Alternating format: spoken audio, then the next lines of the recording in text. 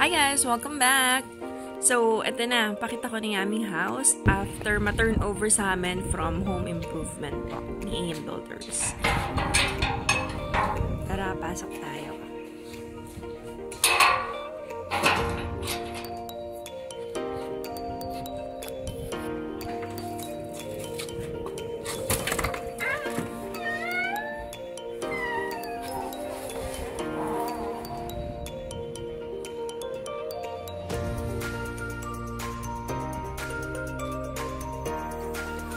So this is our living area and our minibar. So sa minibar ginamitan namin siya ng spotlight, yellow and white yung color niyan, and then yung sa loob yun yung blue, napapalitan na siya ng white. And then TV rack namin. So kung mapapansin nyo hanggang mamaya wala pa kami masyadong appliances since hindi pa kami nakakalipat.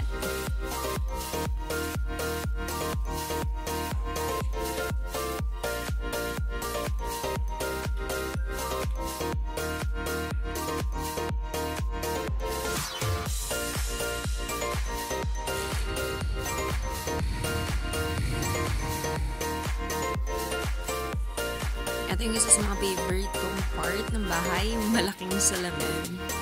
So, papunta siya ng dining area. So, may salamin din dito. Siyempre, to make the place look bigger.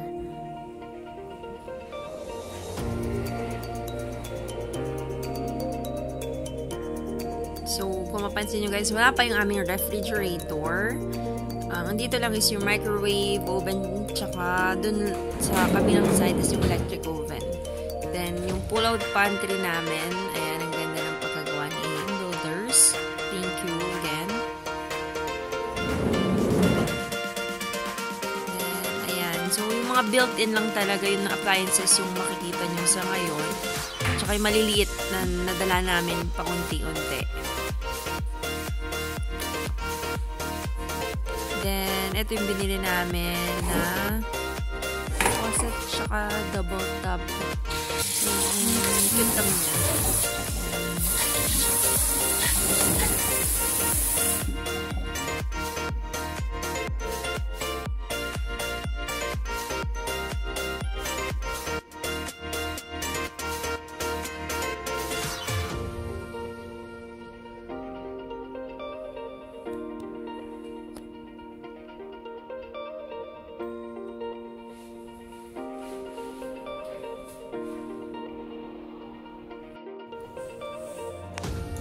Sa taas naman, actually, kung napansin nyo sa previous videos ko, wala naman talagang masyadong binago doon. Yung tiles lang talaga, pati ito sa hagdan, yung tiles, then nilagyan namin ng lining na black, ayan. Tapos, itong railings. So, nagpaganda rin talaga is yung chandelier niya. And, yung kulay ng tiles, really love it. Bumagay talaga siya dun sa bahay.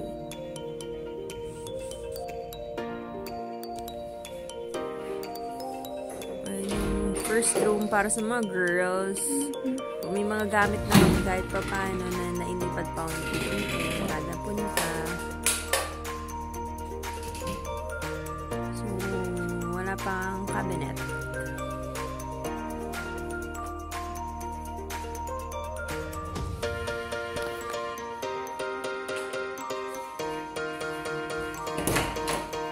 Ayan yung aming master's bedroom. Yung pa din, and yung mga konting gamit na kami binaba.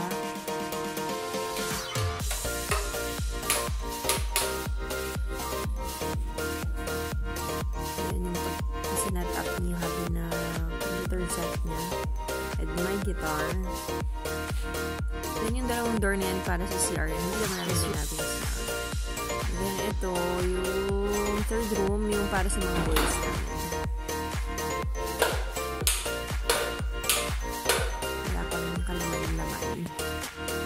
Puro boxes pa lang.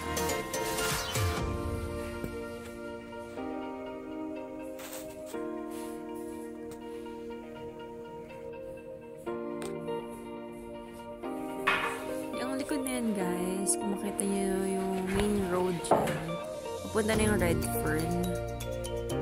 May way siya papuntang Banza and pasong Kawayan. Then, ito pa rin sa balcony, same pa din. So, pagkalipat na namin na ayusin ang setup sa balcony.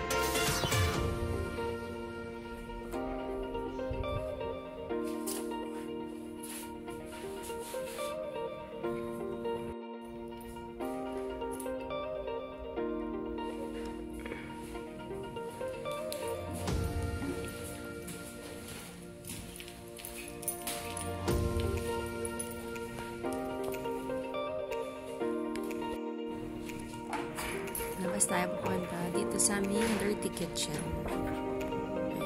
Bumili na si Habi ng lagay ng aming stove. Tsaka yung condiments. Yan. Diyan talaga kami magluluto.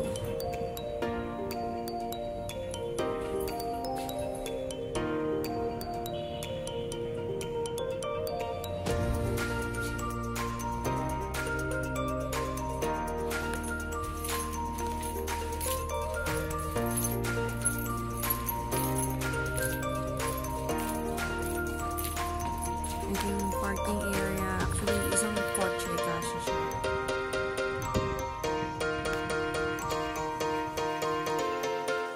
Okay, naka-movie na kami na to guys. So, yan, pa-set up yung mga bata ng pool. Kasi nakikita na sila. And para magkaroon naman ng design or buhay na nilabas ng bahay namin. Para landscape.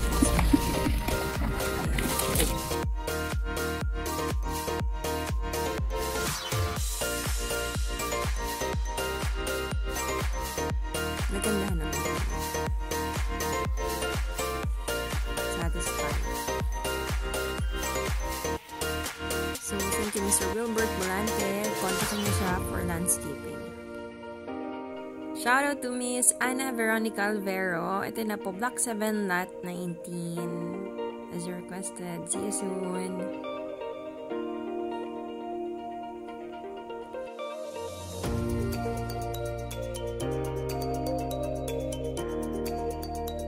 Shoutout to Miss Margarita Sevillano, Block 9, Lot 19. See you soon po.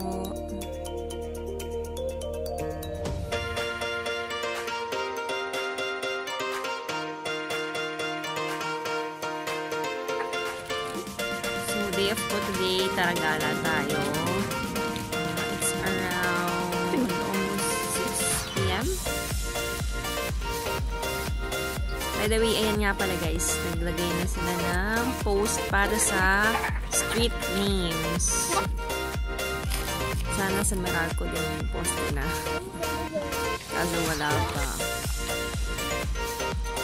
And guys, yung activities nga pa dito ng mga bata sa hapon, nagbabike sila. So, yun, may mga friends sila, mga ka-neighborhoods na dyan.